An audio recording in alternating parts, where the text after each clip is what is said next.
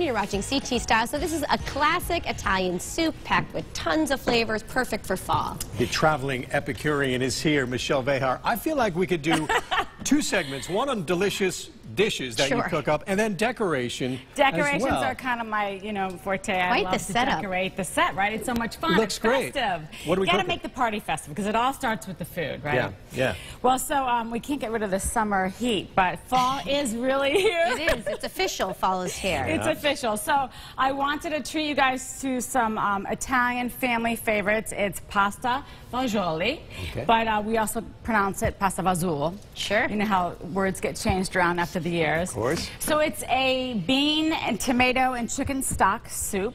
It's great for the fall because it's just a warming comfort kind of food. And then we season it with bacon and pancetta, some veggies. We add in some white wine, some stock, and then some tomato sauce. And we let it simmer. We puree some of the beans, and then we serve it with some crispy bread there. Sounds good to me. Yeah, you want to get started on the bacon. You're gonna work, here? Scott? I have that in there. You could add in the veggies. Okay. And so this is just a medley of veggies that really gives it that layering of flavors, Doesn't right? it have a name? Celery, onion. What is it called? Mirepoix. Yeah. Is that what it is, or no? Trinity, sofrito. There's like a different name for each language. So it's basically a base of flavors that we're just going to start developing.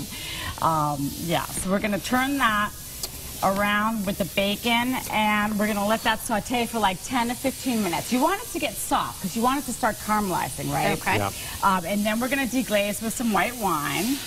See, it's important to go in order here because I might just go like... It is important to go in order. Everything Dump in. everything I don't in. want to do that. You could, but you got to cook it down in steps. Gotcha. And then this way all the flavors really develop to make this wonderful dish. It's simple with gourmet flavors, but you really do follow some steps there. Okay. So this would actually reduce down for about 10 or 15 minutes, but we don't have a whole lot of time. So then we're going to pretend like this is reduced down, right? Sure. So we're going to add in the tomatoes. Okay. Now these are broken up whole peeled tomatoes. You're going to add 2 cups of that. We're going to add in the beans. Okay. And we have some garlic here. And then, Scott, you want to add in the chicken broth there? Yeah, you want the whole thing? Not the whole thing, just part of it, because we're going to go over to the larger pot here. Gotcha. I think that looks, what do you think? Pretty good? Isn't that beautiful? That's Look great. how gorgeous that is. How long does that cook now? So now this is going to simmer for like 30 minutes to an hour even. The flavors are just going to keep developing, and so it's all good no matter, if it's 30 minutes or an hour, it's okay. Okay. So then it's going to look like this. Oh, that looks Isn't amazing. that gorgeous? Oh, and we forgot the bouquet garni, which is rosemary and thyme. And we Fancy tie this words up. you have. I know. What can I say? One more time. Bouquet garni. Okay, Gourmet. So that goes in there with the simmering because you want all of those flavors to extract into the soup, right? So we have our soup simmering here. Then we're going to add in some sauce that has some pork chop in there. Ooh. When I start my sauce, I start it off with lots of cloves of garlic and pork chops. And then I add in the pureed tomatoes, and then it cooks until the pork is falling apart and it's fork tender. And then that goes in as well. You don't have to have the meat in there. You can keep it so it's all vegetarian, but we do like to add that meat. It gives it a little extra flavor. Of course. And then we puree some of the beans. So we would take some of these beans and put them in a blender. I've already done that for you. Teresa, you want to add the beans back in there? You bet I do. That's just going to develop a little bit of a sauce there and thickening agent. Great. So that's going to be great. And then the pasta. Is this the last step? That's the last step.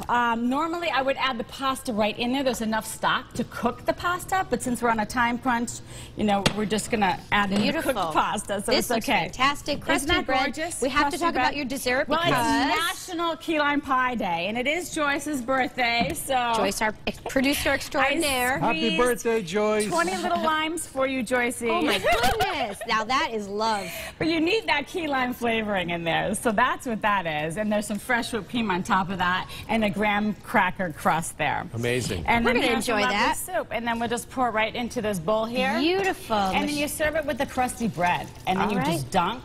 Isn't that beautiful? Couldn't be any better. Michelle, thank you so much for being here. Thank you for lunch. Joyce Amazing says job. thank you for her pie. Now we're just going to invite the whole TV station down to enjoy some of this because there's enough for everybody. Everybody come on down. All right, travelingepicurean.com. We'll find you there, and stay with us. More style coming up right after the break.